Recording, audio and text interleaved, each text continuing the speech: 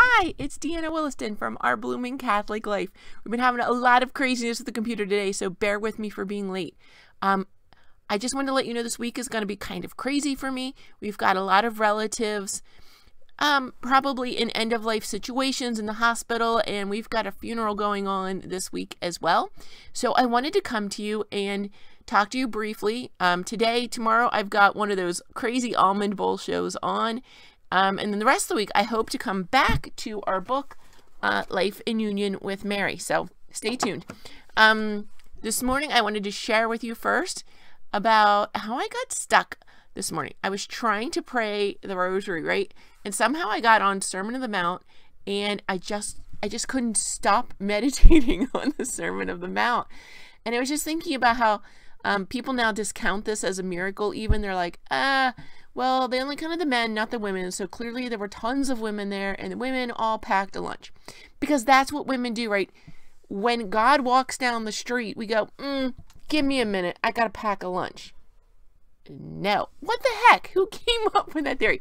Yes, God is love. And I do believe the people shared once God was giving them something that they shared afterwards. I don't believe the women, when they saw or heard that God was coming, even if they didn't think he was God yet, that the most amazing rabbi of all time is walking down your street because he's trying to get to a mountain, right, to have a little retreat. And there he is. He's right there. Like, you don't have to walk for days to see him. You don't have to join a caravan. You don't have to go to Jerusalem. He's right there. No, I'm not stopping to pack a lunch. I am, and my friends know, I am the mom with the backpack that has everything. My kid's 25. I still pack my backpack like that. But Jesus walks down the street. I'd be lucky if I remembered I owned a backpack. I am taking off. There's not 7 books in there. I'm not grabbing a rosary. I'm just going. It's Jesus. Like, I don't need the rosary if it's Jesus walking down the street. I don't believe these women stopped and packed lunches for everyone. I just can't see it. It's hard for us to imagine living in biblical times and what it was like for them. But you're not letting Jesus out of your sight. Like, if he gets on a boat, he could go anywhere. You might never see him again. This is your one shot. You're not letting him out of your sight. And Jesus had pity on them. He had pity on them. You know, he's drained. He needs time. And he had pity on them. So he came to find the lost, but he stayed for everyone. He did. The people were just begging him for more. And they may have been the 99, but he had pity on them. And he stayed and he taught them. And he gave them a great lesson. He knows he's going to take a little break, right? But he stopped. He's like, okay, I hear you guys. You need more. I'm going to give you something that's going to sustain you.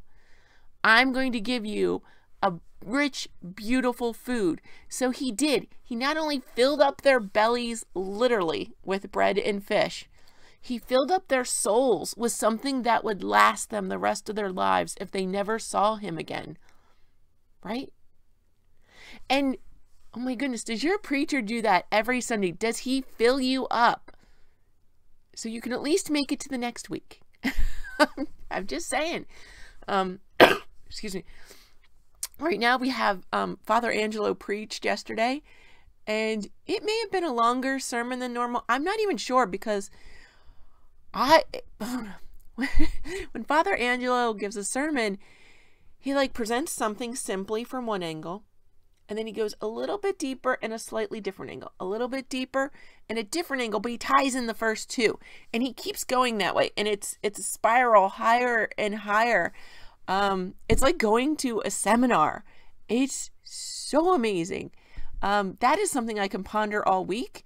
I hope he's making videos of that so I can replay it. If not, Father Angelo, I'd love to see that. And I think they broadcast, so I might be able to find it on YouTube. So that was at the Shrine of St. Anthony on Sunday. What was it? The 26th. On Sunday the 26th in 2020. So I'm hoping that's out there. I'm going to look for it later, because, whoo.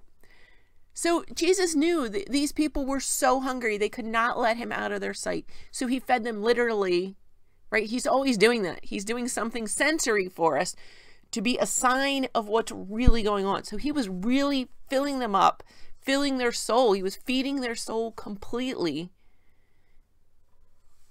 at the same time, he's filling their bodies completely, right?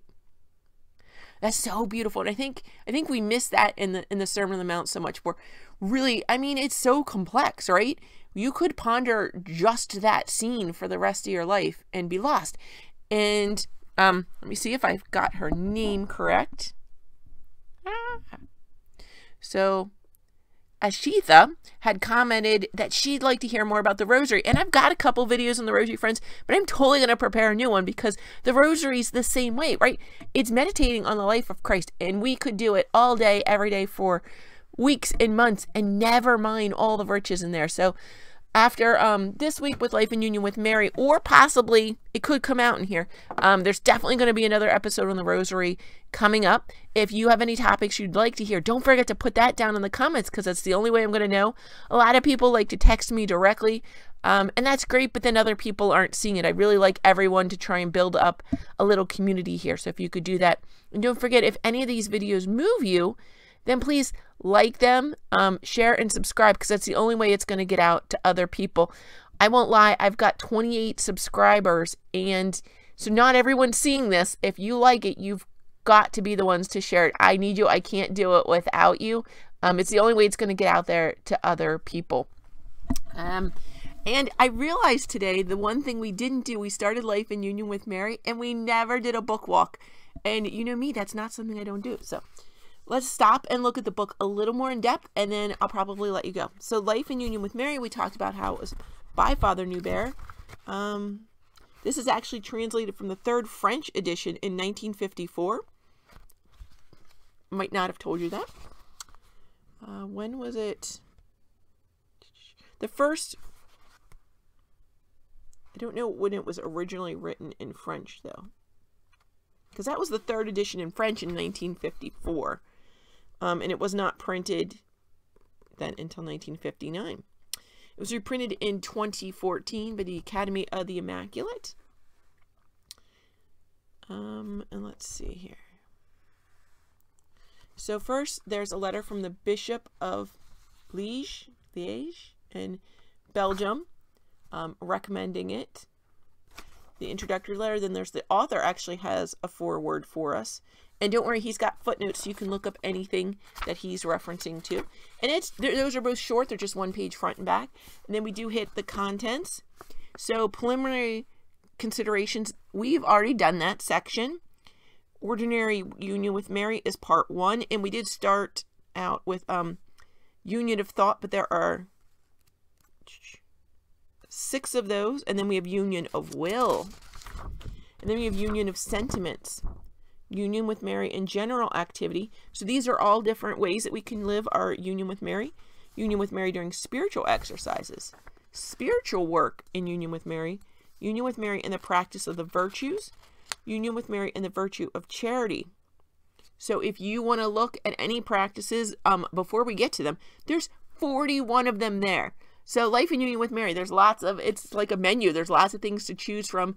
And then if any time you need something new, the old one's not working, or it's just not fitting your style, don't worry. He's got 41 just there. And then there's part 2 is Mystical Union with Mary. And again, it's going to start out with some explanation work. And there's 10 things there.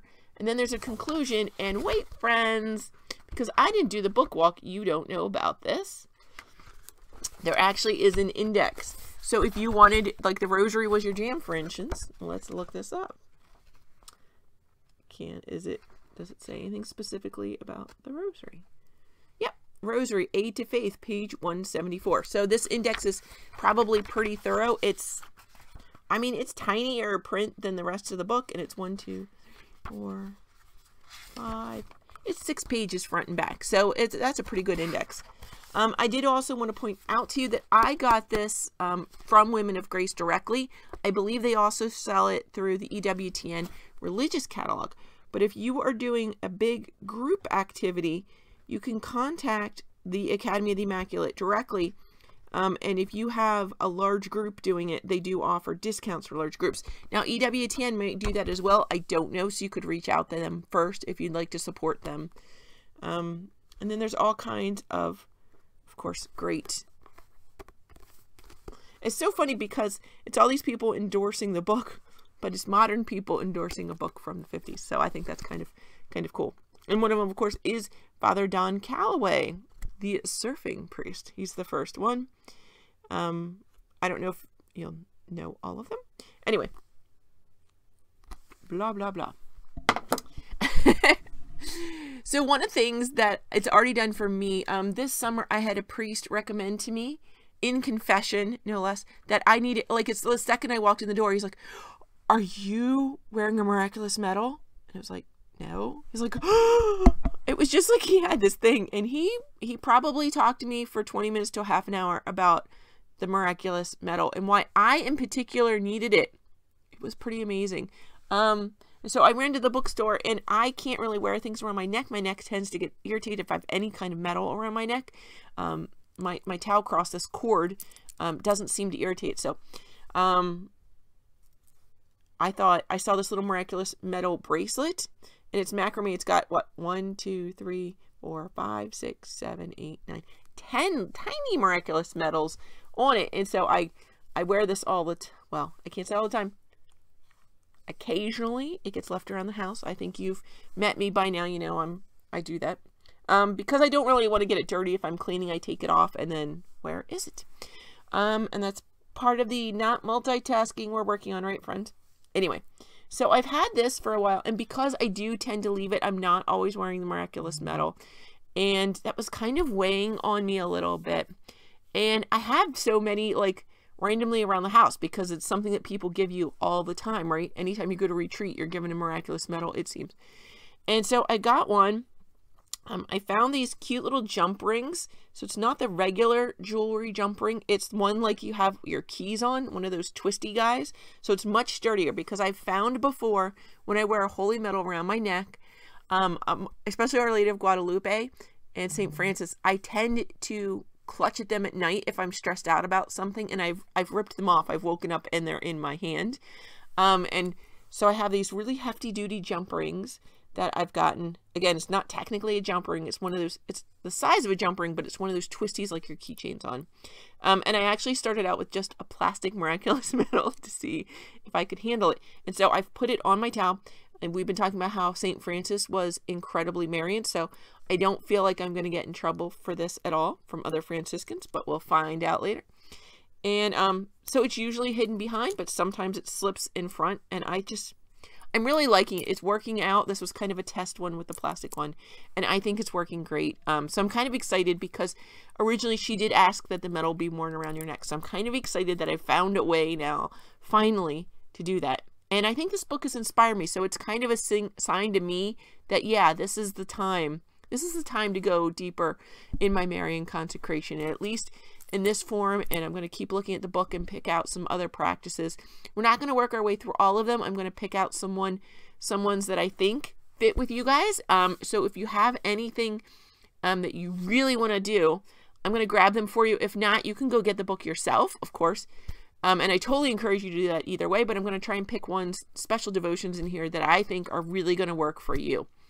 Okay, friends, have a blessed week. Again, I'm headed out to a funeral. I've got a lot of relatives in really critical situations, and some little ones on the way as well. So if you could just pray for all of my family, that would be amazing. And I've been praying for you, of course. And yeah, so we're going to do that tomorrow when I'm at the funeral. You're going to be watching Almond Bowl 3, and it's getting kind of exciting. I'm really getting to know some things about my husband that I didn't know before. So watch Almond Bowl, and it's a goofy way to hang out with your spouse, but I'm learning about him, and I'm really enjoying things that are happening in my life by intentionally spending time with my family in new and different ways. Okay, friends, so God bless. And then, of course, so today you have this, tomorrow you have Almond Bowl 3, and then we're going to jump back with Life in Union with Mary. If you've got ideas for next week, let me know. God bless, friends. Bye.